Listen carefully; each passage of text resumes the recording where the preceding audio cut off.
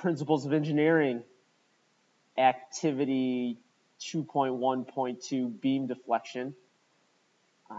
This is the Excel portion of the activity where you guys hand calculated this using the equations you know, but now we need to create a deflection versus moment of inertia graph where deflection is on the y-axis and moment of inertia is on the x-axis. So what you need to do is have Excel open. You should type in your name.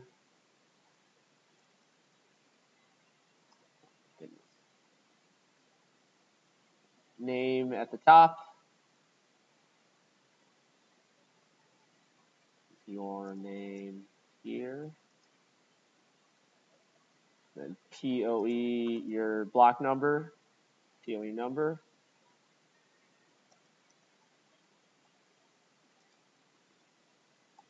And then the date at the very top. We'll start in this cell. We're going to modify these rows here. So we're going to go beam, common name. You might need to double click this so it can fit. Call this little b. Call this h. And then what other rows do we have here? Vertical or horizontal. So we can call this vert or horizontal. And then cross-sectional area, just put area. Area, inches. Find that caret sign, shift 6, 2, that's inches squared. Spell area correctly.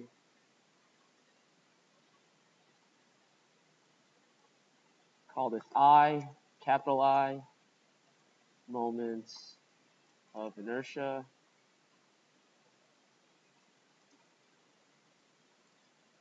You double click this so it could all fit. Do parentheses inches, shift 6, caret 4, that is inches to the 4th. You might need to caret that right here. And then I believe the last one is beam deflection. So you just put deflection here.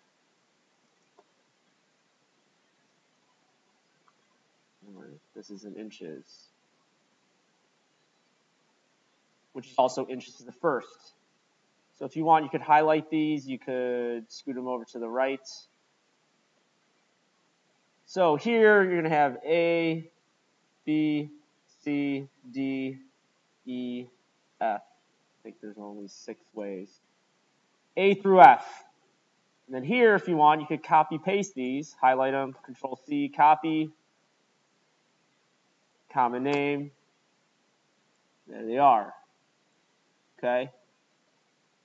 I would highlight all this here, maybe center off the data.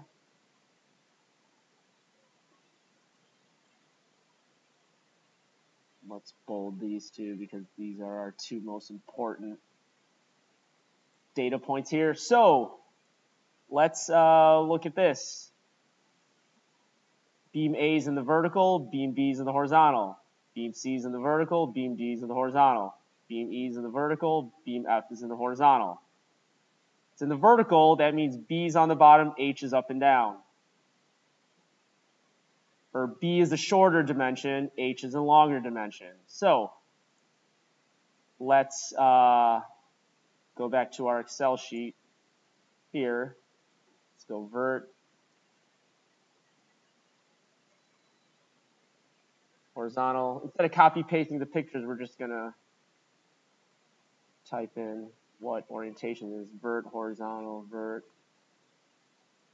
horizontal. Okay. So remember, a 2x6 beam actually measures 1.5 by 5.5. In the vertical orientation, the H is 5.5 and the B is 1.5. In the horizontal orientation, the B is 5.5 and the H is 1.5. So now let's look at the 2 by 8. 2 by 8 is 1.5 by 7.25. So in the vertical orientation, the H is 7.25. The B is 1.5. That means in the horizontal orientation, the H is 1.5. Remember, there are two ways to lay a beam. 2 by 10 beam actually measures 1.5 by 9.25. So in the vertical orientation, B is 1.5. Vertical is 9. So the H is 9.25. That means the H in the horizontal orientation is 1.5, and the base is 9.25. Okay, so we got this area. Area of a cross section is just base times height. Basic sophomore year geometry. So I want you to type in the equal sign equals this times this. Sure, the cross-sectional area is 8.25. You could drag this. Instead of doing this 5 separate times, you just drag this, left-click, drag to the right. You should get all your area going to the right. Kind of cool. Moment of inertia. I'm going to get that equation from our activity, which is over here. Oh, it's in the beginning. Remember, you've done all this by hand. I'm going to copy that. BH cubed divided by 12. Your teacher cannot prove that. It is what it is. So maybe I'll put that equation here. Oh, there it is. So maybe just put this here for reference. I equals BH cubed over 12. Moment of inertia, you need to type in the equal sign. I equals this cell, which is the B in that orientation, times 5/8 H caret 3 divided by 12.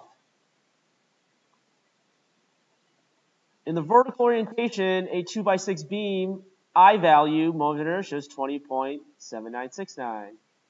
Instead of doing this 5 separate times, you could just grab this and drag to the right. It should calculate the I value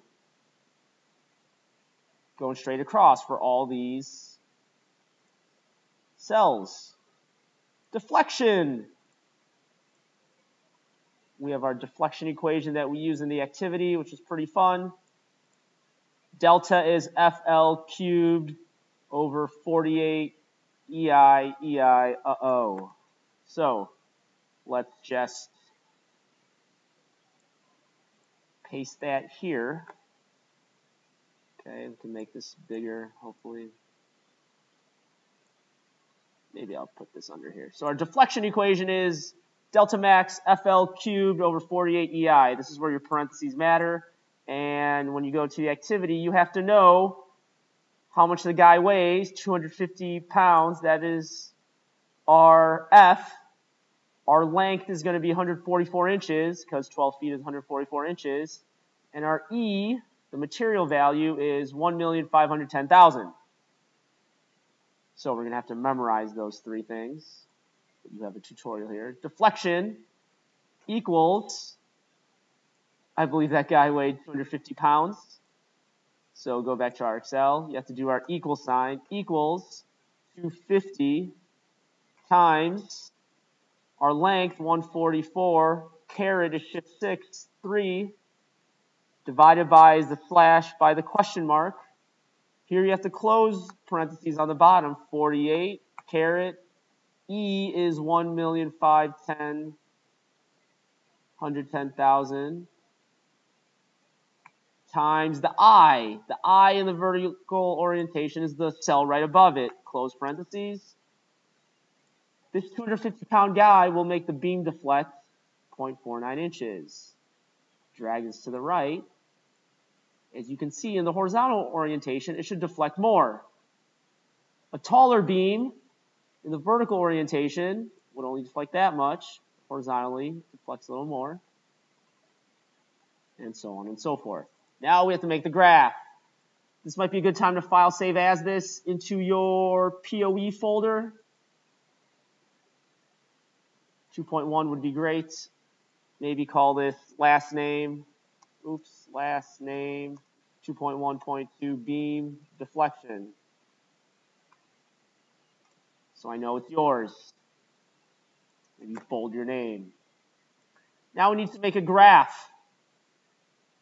So to do that, you highlight these two bottom rows. Go to Inserts. We're going to make a line chart like this. That's not what we want. Oops. Highlight those two. Insert. I think we want a scatter plot that connects the lines. Ugh. Maybe not that. Control Z's undo. Insert scatter plot this guy with only markers so it doesn't connect it. Put this graph right under there. Oops. Control Z undo. Put this graph right under here. So we have deflection versus the I value on the bottom. I want you to right-click this. You can format the axis.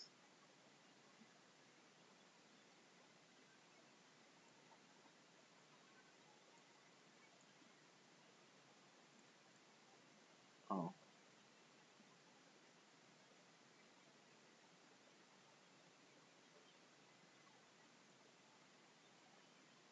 So up here, when you click on the chart, click on this. Let's go to Layout. I need axis titles. Primary horizontal, title below the axis. Axis titles, primary vertical. So we just need the title. Let's have a chart title above the chart. Okay, this is deflection versus moment of inertia.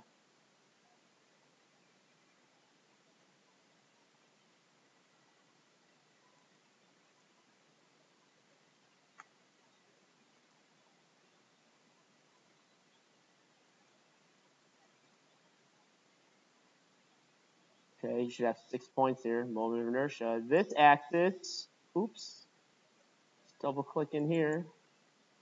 It lets you delete all this. This is deflection, parentheses inches. And then this axis title down here is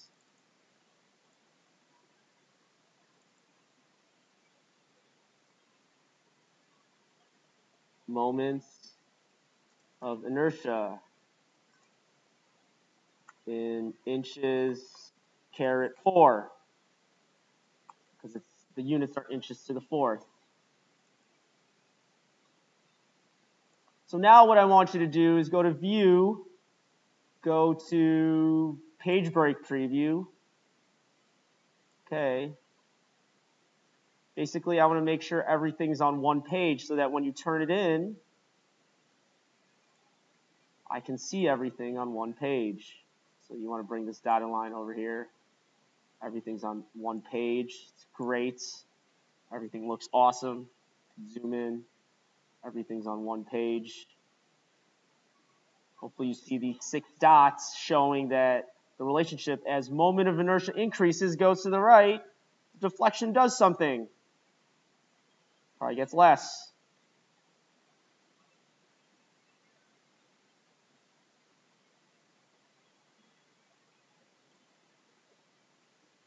Zoom in, make sure everything is within the blue border of one page, and this is your graph.